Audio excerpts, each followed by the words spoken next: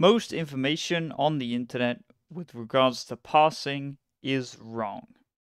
And when I was a noob programmer, I used to think that parsing was super hard, but I'm here to tell you that it's actually easy. If you know the sort of secret way to do parsing, you realize it's not that difficult at all. So let's begin. Parsing basics for noobs. I want to parse this expression, 4 times 5 plus 6. What is it equal to? How would we do that? I'm going to describe the algorithm. Okay, we break our expression up into what are called tokens, which tokens really just means like it's either a number or it's a math symbol. We start with, we have this variable called the accumulator where we're going to be sort of accumulating our result. And then we're going to move from left to right through these tokens. So first we see the token 4. We go, you know, the 4 means 4, right? That's not that hard. Okay, so we put 4 into the accumulator. And then we consume this token. So, you know, we're done with this. We move on, we see a times. Okay, great. I know what times means, but times what? We look at the next token, we see, it's times 5.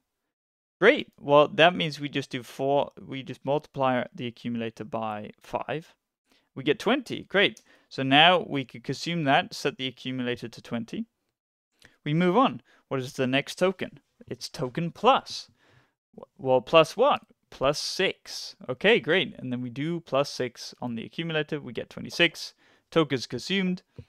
Now we've run out of tokens, which means that the accumulator holds our result. Great. The answer is 26. But we will make the mistake here with order of operations, which you will remember from middle school as BEDMAS or PEMDAS, depending on where you learnt. Let's look at why.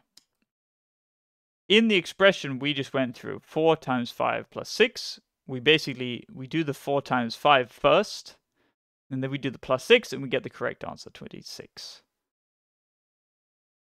But if it was 4 plus 5 times 6, well then we'll end up doing the 4 plus 5 first instead of the times 6, which will give us the wrong answer.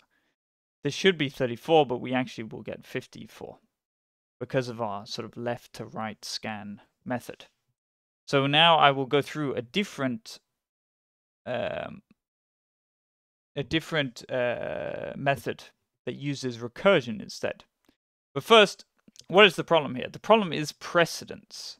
Okay, and precedence, well, this is the term you'll hear thrown around in computer science programmer circles as the problems. What does precedence mean? Well, precedence comes from the verb to precede, which comes from the Latin word prae, and cero, which means to go before.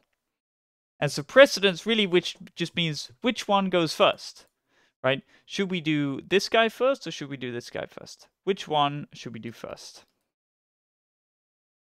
So let's start off here with our, we're going to solve this problem, but using the recursive method instead, and we'll see how that's different. Recursion, you can look up online because, the resources on parsing are absolutely disastrously bad, but all the online resources for recursion are actually pretty good. So you can just learn about recursion with a simple Google search. Now, what we're going to do, we start off as before. We look at the first token. We see it's 4. Okay, we're going to save that in a variable here called L for the left side. Great. Now we see the token plus, and we know, oh, we're going to do plus. But what are we going to be plussing? Well, here we recurse down. We say we don't know what the right side is of this plus, but we save what we're doing, and then we recurse down. Okay, so we call the procedure function again, and we say, okay, I have 5. Great. Let's do the same thing. We store 5 as the left side, and then I see times. Okay, what are we timesing with? I don't know. Again, we recurse. We go down, and we see at the lowest level here we have 6. The left side is 6, and now we've run out of tokens. So we know what 6 means. 6 is just 6, right? Now we can return this up to the previous function. So we return the right is now 6. We can go up. okay, we're timesing 5 by 6, right? Because this is the left side, this is the right side. So great, we know that this is 30. And then we can return that up. We know that the right side of this plus will be 30 now. So we can pop the stack, go up, and now we have, oh, we have plus, we're plussing 4 and 30. And of course that's 34. Now we get the correct result here. We do the 5 times 6 first, and then we do the plus 4. So this is correct. The original problem we get incorrect, because now we're doing 5 plus 6 before we do 4, or times 4. And so we get the wrong result here. Now, the secret to parsing is that this is all you need, these two techniques. Is you either loop sort of left to right, or you recurse. And you have to mix them. We'll talk about that next. I'm going to introduce this concept of precedence values, which sounds complicated maybe, but really that just means sort of which one has higher priority of the operations. And so we have multiply, divide, we'll have a precedence of 2, and add or subtract a precedence of 1. This just means, like in the original BEDMAS and PEMDAS, that you should do multiplications before you do subtractions. It is a higher precedence value because it wants to go before the one with a lower value. It precedes it. Okay, so on the first one, the loop method was correct, right? Because we did 4 times 5 and then plus 6. And for the second example, the recursion was correct because we did 5 times 6 and then we did plus 4. And so we can see here that in the first example, precedence is going down because we start out with 2, which is a higher precedence than 1. And in the other example, we start out with plus, which has a precedence of 1, and then multiply, which has a precedence of 2. And the thing to recognize is that when precedence increases, so it goes up, say from 1 to 2, we should be recursing. We're using the recursive method. When precedence goes down or stays the same, we use the loop method. Let's take a look at that. So we have this bigger example. 2 times 3 plus 7 plus 8 times 4. Okay, and I've listed out the precedences here. Multiply has a precedence value of 2, plus a precedence value of 1, and then 2 for the multiply. And then we're going to go through and see how we can mix these methods. So we start out with, we just see the value 2 here. Okay, then we see this multiply, and we do times 3, right? Times 3. And then we do plus 7 here, plus 7. And then we're going to do a plus. But now precedence is increasing. So here precedence went down, here precedence was the same. So we're just doing our loop thing where we, do 2 times 3, and then the result of that would be 6. So 6 plus 7, and then plus. But here, this guy has a higher precedence. Precedence is going up. So now we recurse. So in our loop code, we save what the value was here.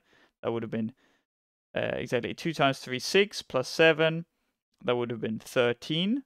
So we're saving our 13, and then we recurse down. So we say, okay, I see times. I see, in fact, 8 times. 8 times what? Well, and then we recurse down again, and we see 4.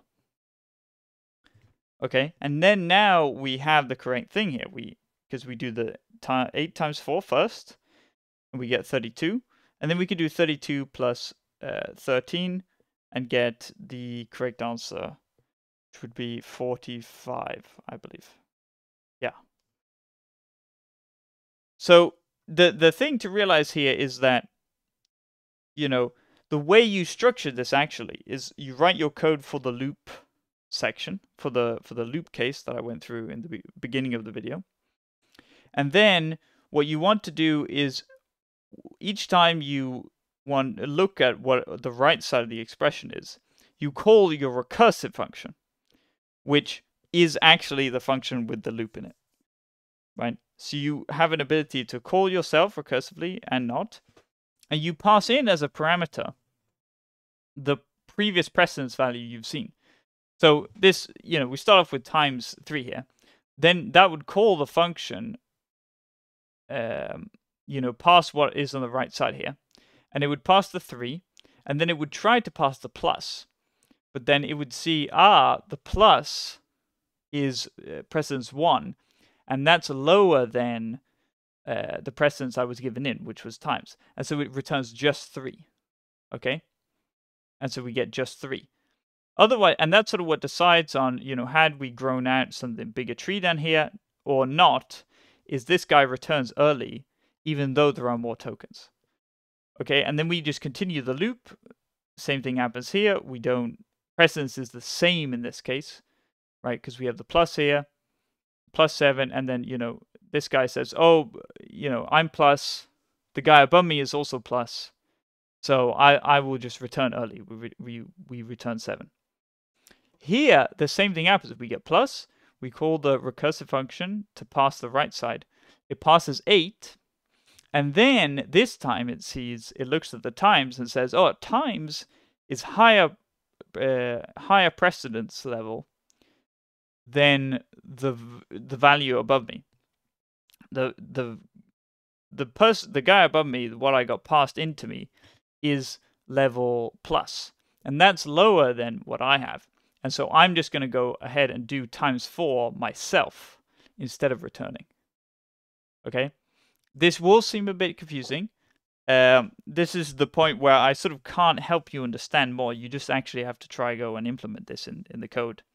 But after some figuring out, if you can write the recursive method, so if you can do the loop method and the recursive method, try both of those, make sure you can do both of them, and then try to combine them in this way, you will see that parsing is actually stupidly easy.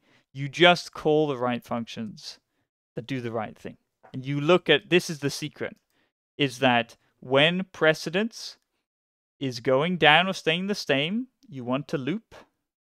And when precedence goes up, you want to recurse. That is all there is to parsing. Okay, good luck programming, and I'll see you in the next video.